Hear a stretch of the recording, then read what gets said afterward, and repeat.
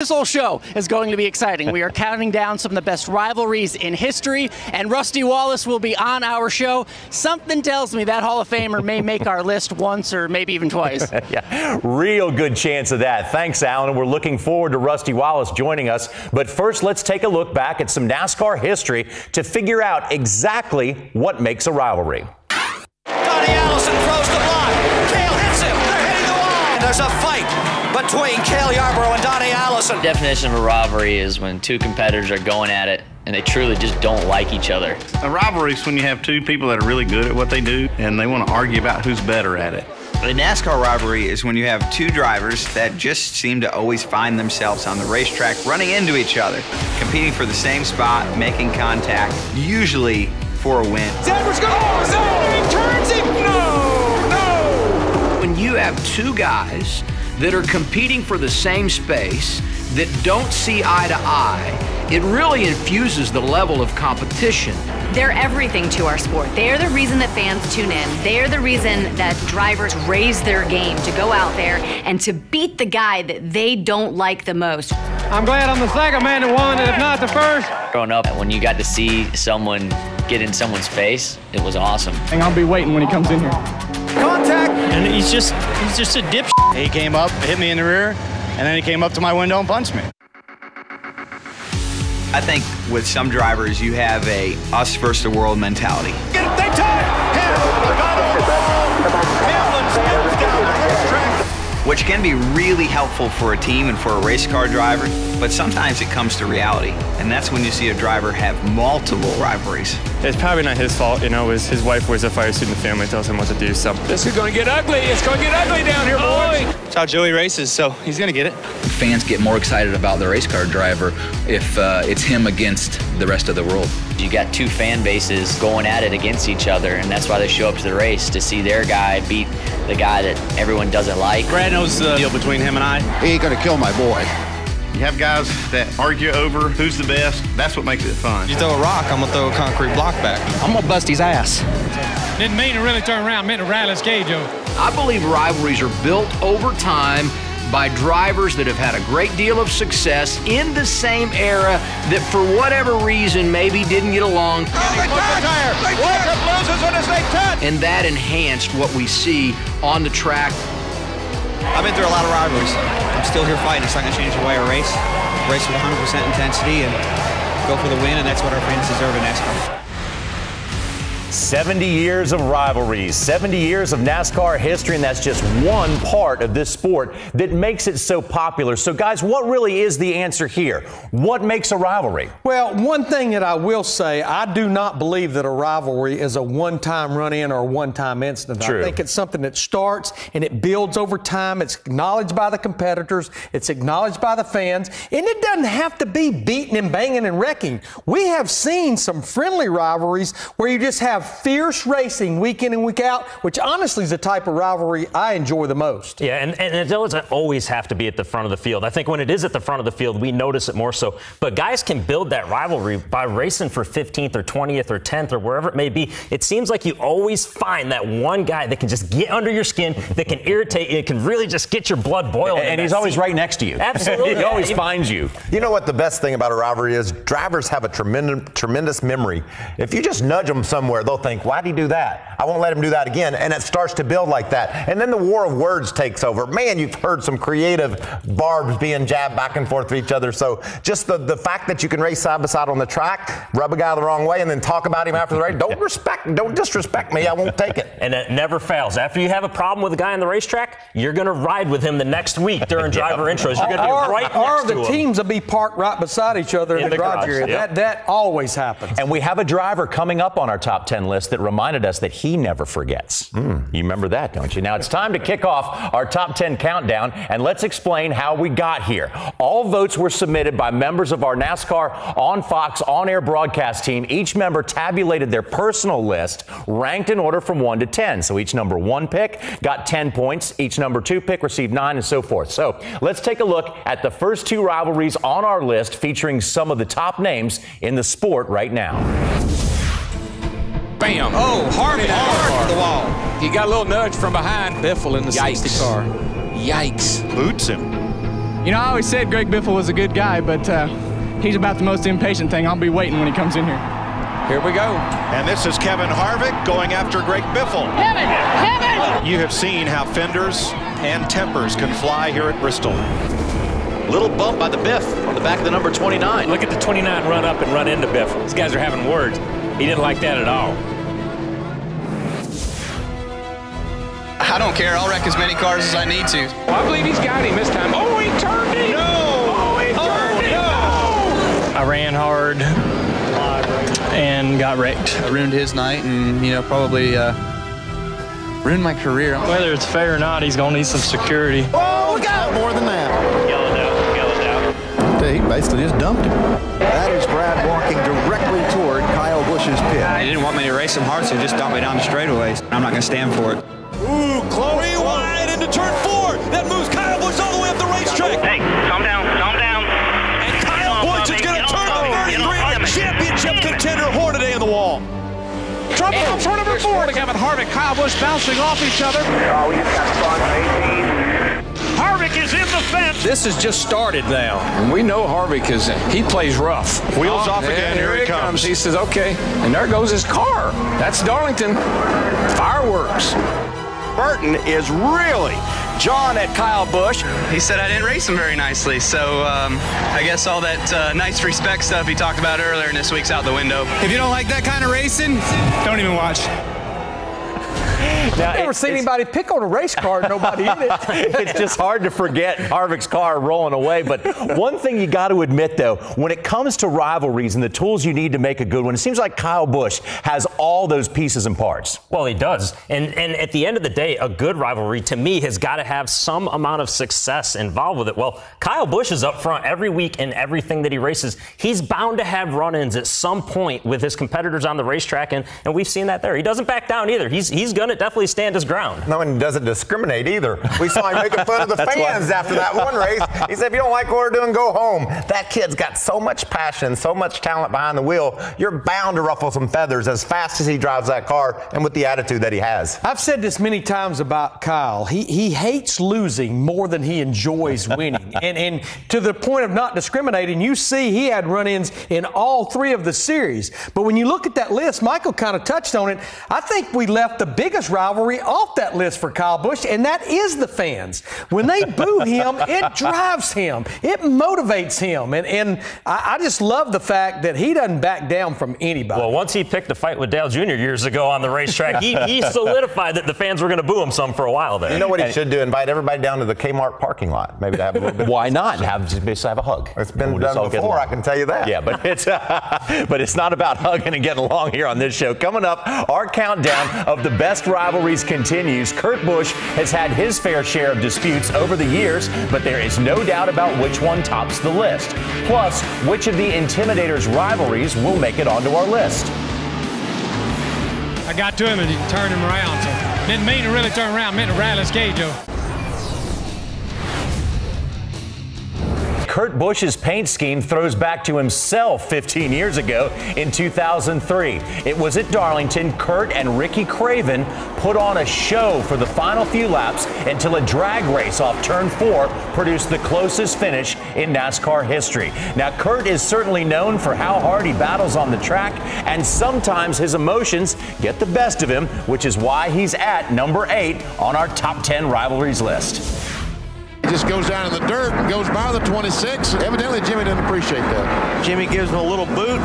Jimmy goes up in the corner, scoots him up out of the way, and adios. He had a big bullseye back there, and I guess he couldn't see too good. And Jimmy Spencer forgot about what he did to me at Phoenix last year. But some guys have to learn. They just have to learn the hard way. It's Kurt Busch with a hard crash. Oh, he's mad at somebody. We're here, and it's a red car. Jimmy Spencer. He just booted him out of the way. Qualifying, we spun, and that put us in a bad position. Back there with the decrepit old has-beens, I guess. I don't think Kurt's going to help Jimmy out. Oh, touch, hit. What happened last week was an assault after the race, and he came up, hit me in the rear, and then he came up to my window and punched me. And I don't respect Jimmy Spencer. At number 7 is a very different type of rivalry, not one defined by crashes and fights, but wins and championships. When Jeff Gordon exploded onto the NASCAR scene, it was Dale Earnhardt's territory. That quickly changed in 1995 when Jeff won his first championship. Dale Earnhardt chided him about how young he was, so Jeff toasted Dale with milk during his speech at the banquet that year. Jeff signaled a new era in NASCAR, but the two always had great respect for each other. Jeff even carried the Intimidator's flag after tying him in career wins at Phoenix. So there we have as our number 8 and number 7 rivalries. Two of those guys are very different. One involves disrespect and one involved respect. And I just love what Larry said. Sometimes the fun ones are when they're competitive and they use the verbal jabs back and forth. Not what we saw from Spencer and Kurt Busch. That's not a whole lot of fun for me. It certainly is entertaining. I was entertained by it. It's not very fun for their teams either. Exactly, but I just always appreciated the way that Dale, it was his world, and Jeff came into it and began to beat him, and that was hard for him to take, but yet he saw the talent, appreciated what Jeff could do behind the wheel, and they became good buddies. Yeah, it was Dale's territory because he'd won these races, he'd won several of his championships, and it was his. And then here comes this young kid from California, started stealing a little bit of that thunder,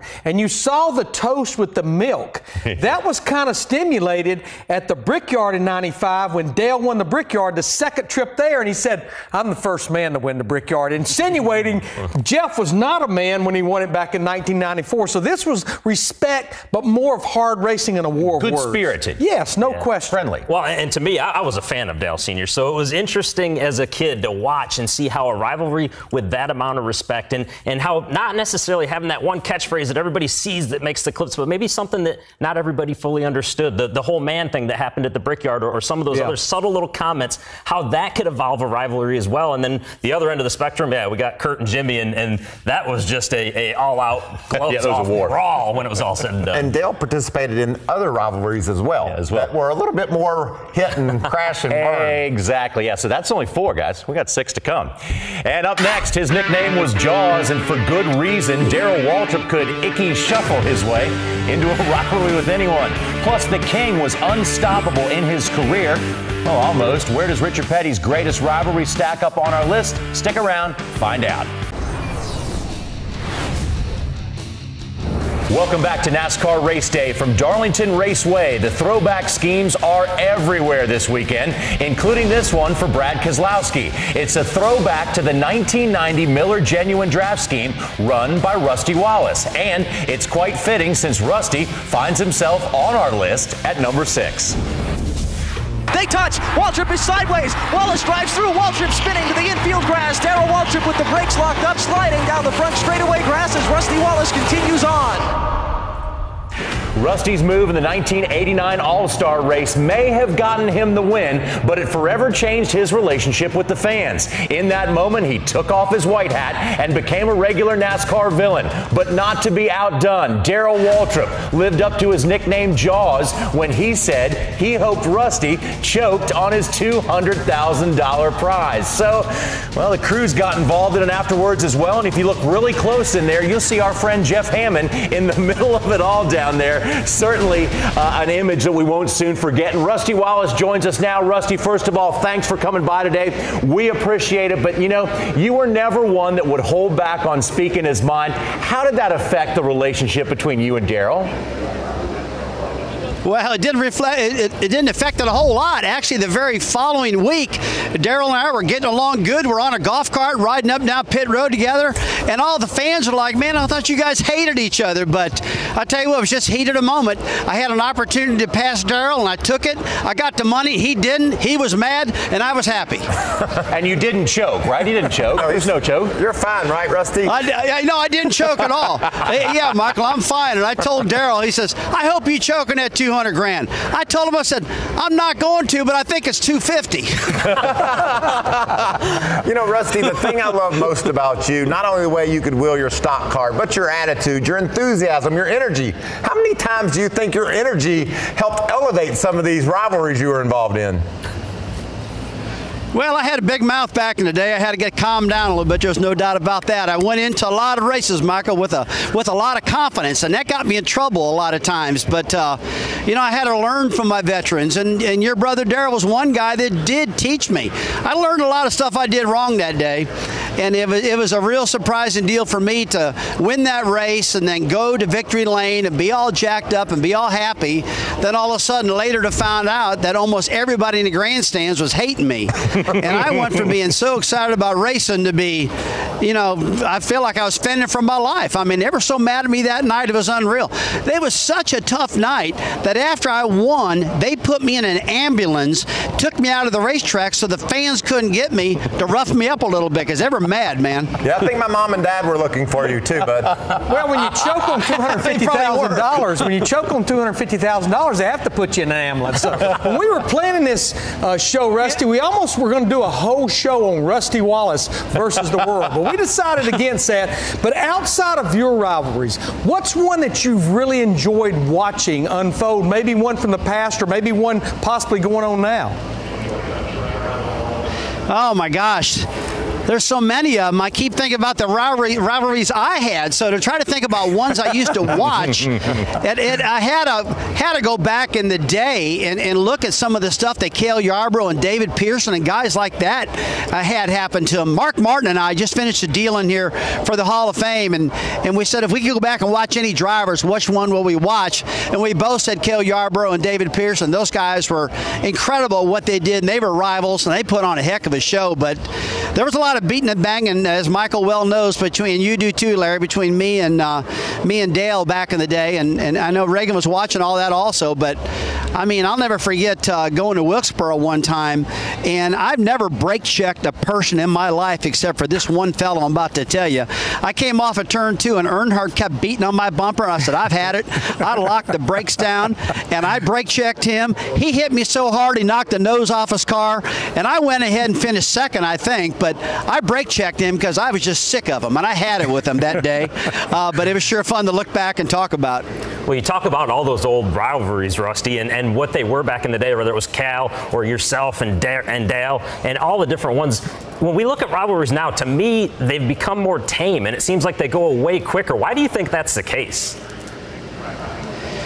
You know, I don't know. We really took it serious back then, and we really raced each other real hard, and these guys do too. But the drivers are much, much younger nowadays, and they were older back then. I don't know if we felt like we were kind of rougher around the edges than they are right now or what. But, man, I tell you what, I used to love racing on Earnhardt so much, and I used to love getting out there with Terry Labonte on those road courses and guys like that just really going at it. And people would call it a rival, but I wouldn't. I'd just call it just going after my competition, you know, and just doing the best I could with them. But nowadays, I really love watching old Harvick out there driving that car. He is such a smooth driver. You know, he's owned his own cars. He's built his own Xfinity cars. He's built his own trucks. You know, mechanically, he's probably one of the smartest guys in the garage. And so with him doing so well, I can appreciate that. But I also like watching my old 2 car. And tonight, that paint scheme that's going to race tonight is the paint scheme that I won the Coca-Cola 600 with. So I'm going to go back and I'll be pulling for that car a little bit tonight and watching for some of the new rivalries going on. Well, Rusty, thank you so much for coming by. It's always great to talk to a champion. Yeah, guys, thanks a lot. It's great being on your show today, and I wish I was sitting in that cool, air-conditioned studio, but it's kind of toasty here at old 100-degree Darlington right now. But you know what? We're tough, man. We can take it. You can if anybody can. All right, Rusty, thanks. And up next, Larry Mack talks about some of the recent run-ins on the track and whether drivers let their emotions show enough. It's McReynolds' rant. And will Joey Logano make our list? That's how Joey races, so he's going to get it. He's the one that drives like a little I'm going to bust his ass. His wife wears a fire suit in the family, tells him what to do, so it's probably not his fault. Welcome back to NASCAR Race Day. We are counting down the top 10 rivalries of all time in NASCAR. There is Joey Logano's throwback car for today, honoring Steve Park's 2000 look. Joey Logano is looking to avoid drama today, but make no mistake, the number 22 driver is no stranger to controversy and finds himself at number 5 on our list. Side by side between Kevin Harvick and Joey Logano. Now Logano goes around. Harvick trying to save it. Joey Logano stopped out on pit road, confronted Kevin Harvick, very upset. Almost came to blows down on pit road. You know, his wife wears a fire suit in the family, tells him what to do, so it's probably not his fault. Logano jumps up in the groove right in front of Denny Hamlin, and pow. Denny said, I'm not giving you a break, Joey. Tempers flared after the race. Hamlin out of line. There really wasn't much of a conversation. It was just me. How did you finish it? I see he was coming for me. Hamlin edges ahead. They touch! They touch! Here comes Kyle! Hamlin spins down the racetrack. Tony Stewart is after Logano. Dumb little runs us clear down to the infield. He's the one that drives like a little I'm gonna bust his ass. Here comes the 22, and around goes the 20. It's hard to drive a car with the rear tires off the ground. You guys me hard, so I raced him hard back. Matt Kenseth just wrecked Joey Logano. Payback for Matt Kenseth. Complete coward. You know, some days you're the bat, some days you're the ball. It's never fun when you're the balls. Chicken, you know what move. This is going to get ugly. It's going to get ugly down here, boys. And Busch is around. Oh, there's a fight down here, guys. Kyle Busch and Joey Logano are in a fist fight. I got dumped. Flat out just drove straight in the corner and wrecked me. Any blows landed between the two of you? None to me. That's how Joey races, so he's going to get it. So probably one of the biggest things about Joey Logano is he came into the sport as the golden boy with the nickname Sliced Bread. And with that, that's got to make you somewhat of a target. Well, and I almost wonder if he can't maybe blame Mark Martin just a little bit for some of this target that got put on his back. Mark gave him that nickname of Sliced Bread. Yes, the first couple years Joey was in the Cup Series, maybe he didn't perform quite up to his expectations. But then when he started to, these veterans, they got kind of fired up at him pretty quick, and he was able to ruffle a lot of feathers fast. Yeah, and he stepped into that 20 car at 18 years old, a winning championship car. Big shoes. I think there maybe was even some jealousy. And Joey didn't back down. I think about his second win in 2012 at Pocono. The guy that was promoting him, he spun out of the way to win the race. Mark Martin, I think he was driving maybe a car for MWR. That was my darn car he knocked out of the way. And that was It's a great story, though, except for your car. At least it didn't destroy the car. That was his boy, you know, and that boy got up there and shoved him out of the way and went to victory lane. And Mark Martin said, that's how you race these cars. There's a little bit of contact every now and then. I'm okay with it. But Joey Logano has not backed down from any situation. And what I'm loving about today's Southern 500, John, is it could happen tonight. We could see another episode of Joey Logano versus whomever, and we could also see a new rivalry raise its head. And I just can't wait to watch this race tonight. All right, so let's recap. Let's take a look at our top 10 rivalries so far. We've had Kevin Harvick and Greg Biffle, Kyle Busch versus the Garage, number 8 Spencer and Busch, number 7 Earnhardt and Gordon, Wallace and Waltrip, and we just talked about Joey Logano versus the Garage. So Joey Logano is one of the few guys that has shaken things up in recent years, but Larry thinks there just isn't enough of it anymore, and it's the topic of this week's McReynolds Rant. You know, I've been in the sport of NASCAR for almost 40 years, and I've seen and, yes, been a part of many rivalries between two drivers. Sometimes they're spirited and friendly. Sometimes they can really turn a little bit ugly. I think good old-fashioned rivalries, that's what's missing today in NASCAR, and what makes me confident I'm right about this, there's a 3-time champion that totally agrees with me. Doesn't matter what form of racing or form of professional sports, those rivalries are what drive the fans into that frenzy to watch each week. I don't see it changing anytime soon. We got a bunch of vanilla guys. I don't really understand why they're so tame and calm all of a sudden, but I can promise you if I wasn't retired, it would be different.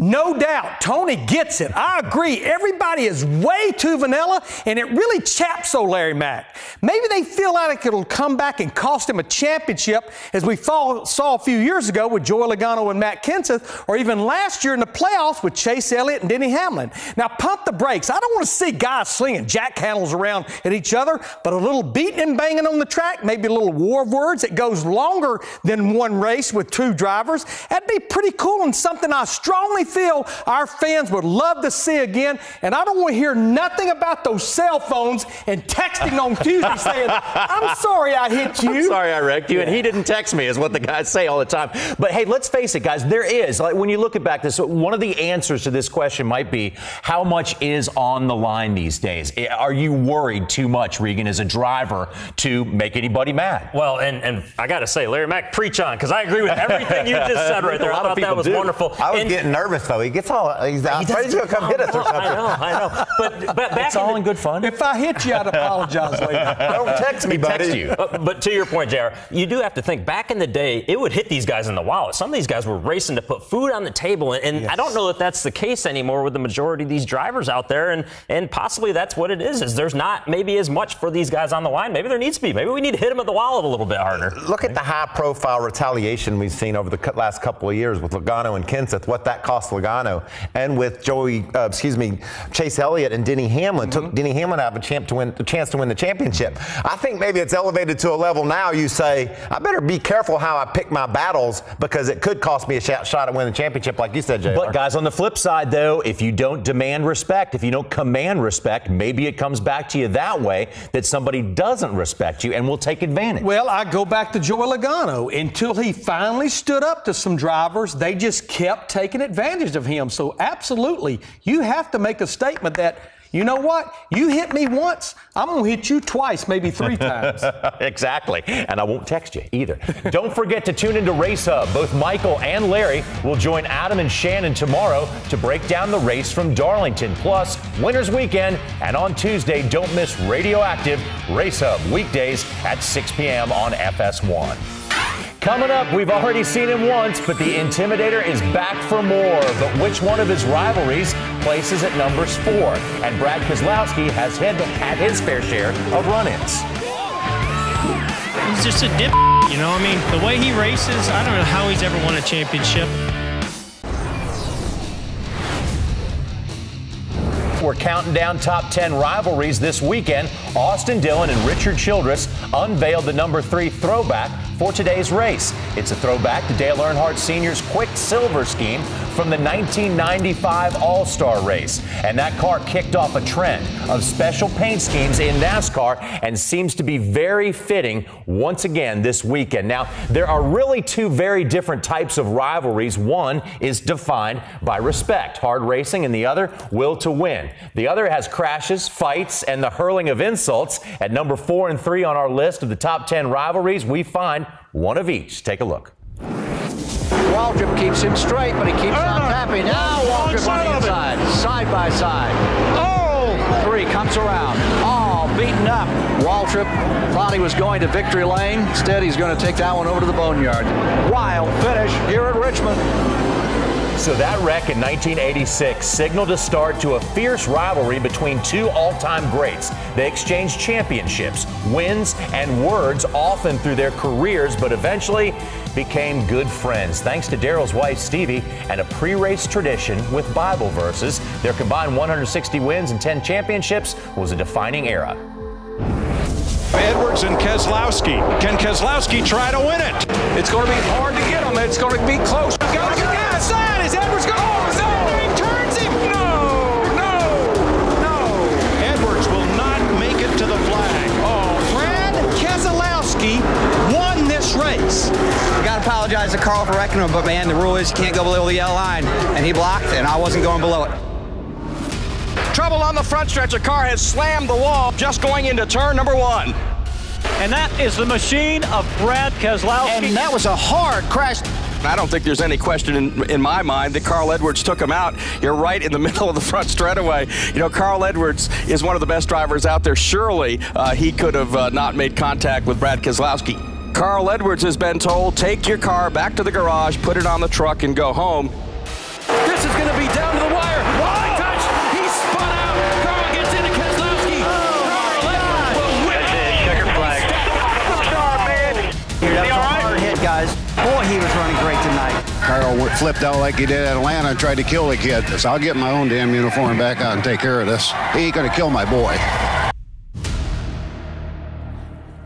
So, wow, that was a intense one to say the least. But, Mikey, when you look back to your brother and Dale Earnhardt, our number 4 top rivalry there, when you look back at that, you had a front row seat to that. You know, and those two really did not like each other when they both first showed up. Darrell showed up in his JCPenney slacks and penny loafers. He was a talker. He liked to dress nice. And Dale Earnhardt was a rough guy from the South who wanted just to race you hard as he could.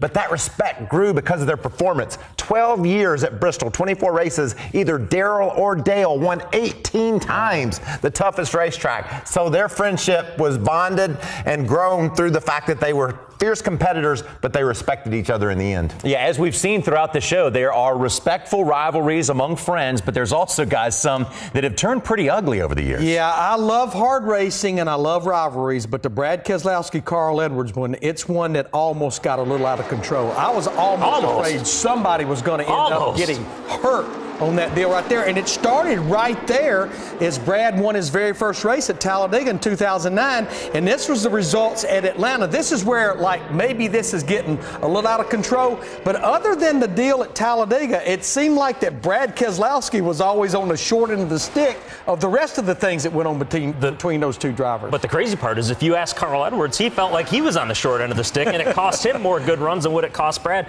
I know from my perspective, I was one of the first cars through when that Atlanta wreck happened, and I'll be honest with you guys, I was scared as to what had happened to Brad Keselowski. That was a scary incident there, and I don't know that I didn't even know that the car went upside down the way it did until later on that night. So I'm glad that one's kind of gone away and is over with now. I think it kind of started to end after Gateway, but I'll guarantee you this, those two guys, there is no love lost between them to this day right now. Exactly. Yeah, could have gotten even uglier than it was. Now we have just 2 rivalries left on our top 10 list. Will this moment take the top spot? And there's a fight between Cale Yarborough and Donnie Allison. The tempers overflowing. They're angry. They know they have lost. In case you are just joining us, let's catch up on our countdown of our top 10 rivalries in NASCAR of all time. At number 10, we saw Greg Biffle and Kevin Harvick go at it. Number 9 was Kyle Busch versus the Garage. He had his fair share of run-ins over the years. Coming in at number 8 was Jimmy Spencer and Kurt Busch.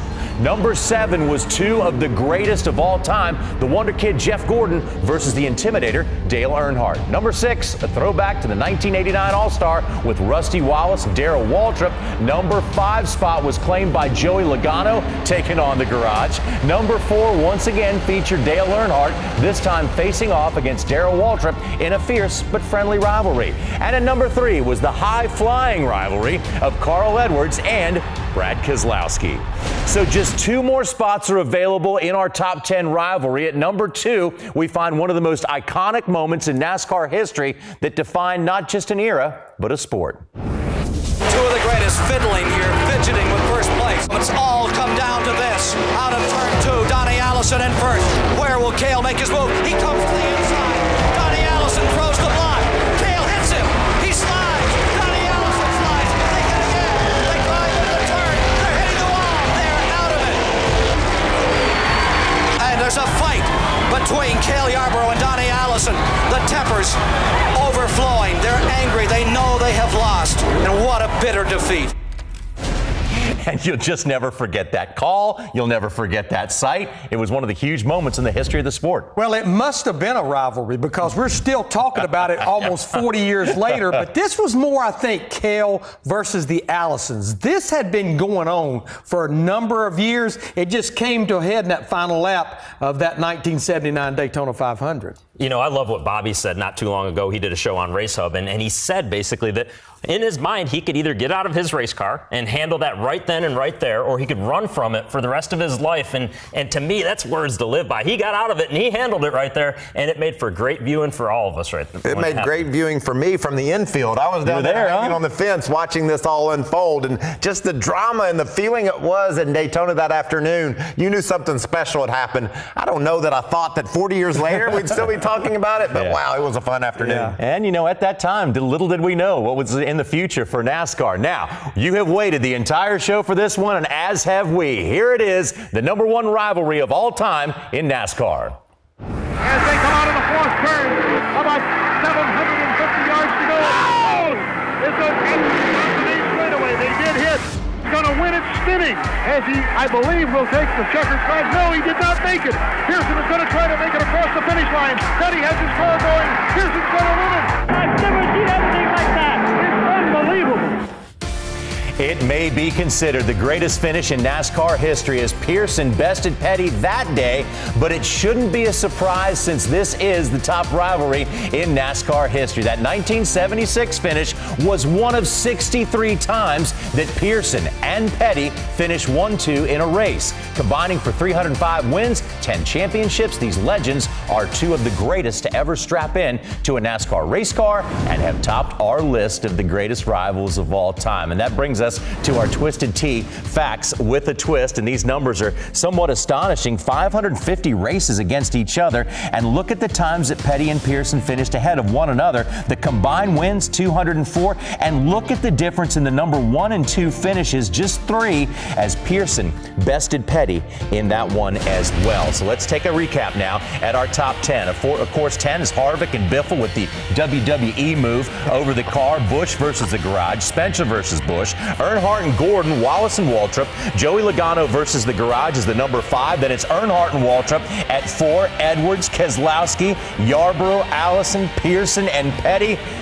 Guys, I'm a little bit out of breath. This is a lot of fun, but what do you guys think? Now, of course, everybody involved in NASCAR on Fox voted on this, the on-air people. Do you agree with the way we came to number 1? Do you agree with that choice? I'm happy with that battle because those two genuinely have won the most races in all of NASCAR. They had to have some mixed feelings over the years racing each other, so I'm glad it came down to Pearson and Petty. I think one that, in my opinion, that was left out that should be there was Darrell Waltrip and Cale Yarborough. He gave him the name Jaws. You know they had some issues together. Yeah, to me, there is no question that was number 1. I think the numbers speak for themselves. And I'm sure they got together a lot, but most notably the 1976 Daytona 500. But I think an interview that was done with those two together by a member of the media pretty much said it all.